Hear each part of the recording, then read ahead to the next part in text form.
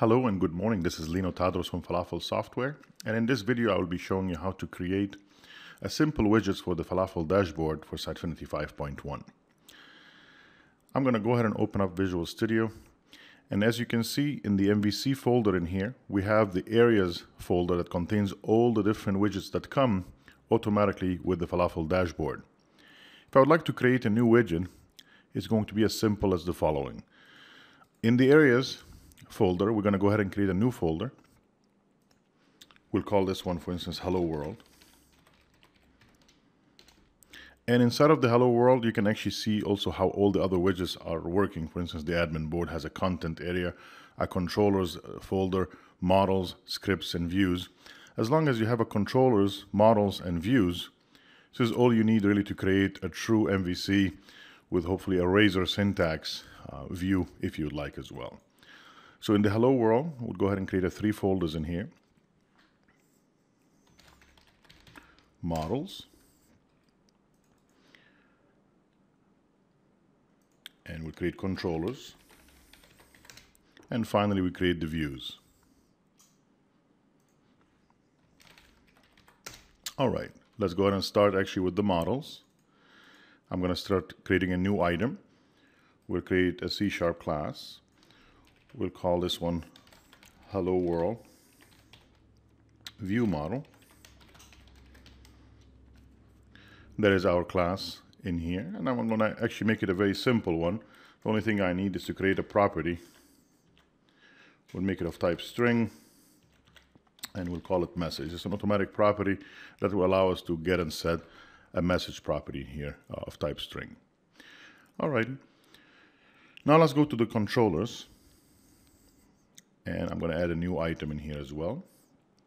Let's create a class for this one. We'll say Hello World Controller. And that is our new class for Hello World Controller. This one will need to inherit, of course, from the MVC controller class. So we'll inherit from controller. We'll need to add the MVC to our using statement, system.web.mvc. So there we go. And after that, we're going to actually bring in the public property that we created. So let's bring in that line of code again. And finally, I need to create my action result. So this is for our index and all the different views that will actually come up whenever the controller hits it. So let me bring in a few lines of code in here. I'll explain it. These few lines in here will create an action result for the index. I'm using actually a utils class that comes with the Falafel dashboard, so you already have access to this because you have already the Falafel dashboard.dll as an assembly in your bin directory. So let me go ahead and resolve this with the Falafel dashboard common. And also I'll bring in the Hello World view model that we just created in the models directory. So we'll use this one as well. So you'll notice the only thing we're doing in here is we're checking if the widget is allowed. So it's called Hello World. We're checking if it's allowed. And if it's allowed, I'm going to put a message out. Very simple div probably will say Hello World Dashboard Widget. That's about it. But I also have to make sure that if something goes wrong, I will show a different view. So there is 3 views in here. One I'm creating, which is the index view, which I'm going to create in a second. The other one, if it's not authorized to show that view, so you will have to create a different view that says unauthorized. And also, if an exception happens, I would like to show an error view. So in the views folder, probably will end up with 3, minimum of 3, one for the index, one for the unauthorized, and one for the error. You can actually design those however you'd like. You can also see from the other widgets that ship with the product how you can implement those as well. But for this one, I'm going to leave it as simple as returning Hello World Dashboard Widget. All right, we're almost done. So the only thing left now is to go to the views. Let's create a new folder. We'll call it Hello World.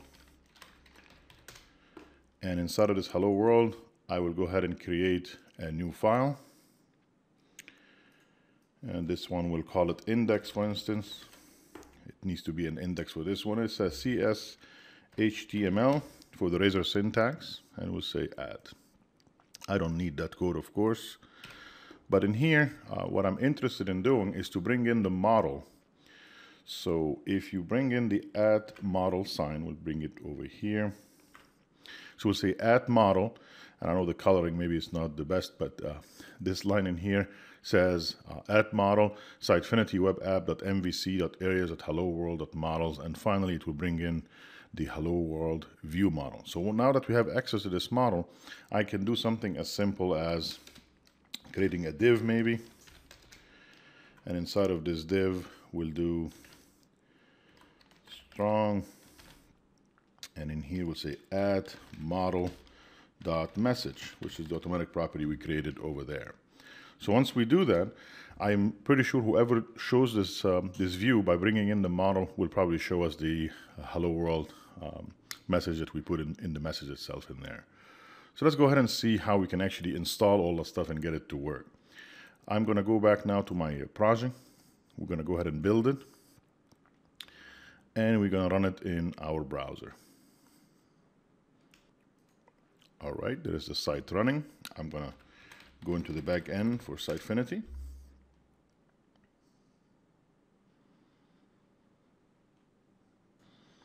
And there is our dashboard running in here. We have all the controls and widgets that actually come with the product. This time I'm going to go into the administration settings. And we'll click on advanced. And in here we'll look for the Falafel dashboard. These are all my widgets in here. I'm going to create a new one. We'll give it a name. We'll call it Hello World. We'll give it a title, Hello World. We'll give it a description as well. And the controller type is probably the important part in here, and that needs to be the namespace of where this is coming from. So I'm going to cheat a little bit in here. We'll go to the controller, and what I'm interested in is this line over here. So we'll cut this from there, and we'll go back and put it there. So this is the Sitefinity web app.mvc.areas.helloworld.controllers and the name of the class, which is Hello World Controller. Alrighty. And allowed roles, you can actually put whatever you want in here as far as the different roles that you have in the system. In my case in here, I'm going to say everyone has access to it. It's fine. We'll say save changes. And this is it. Now when I go back to my dashboard,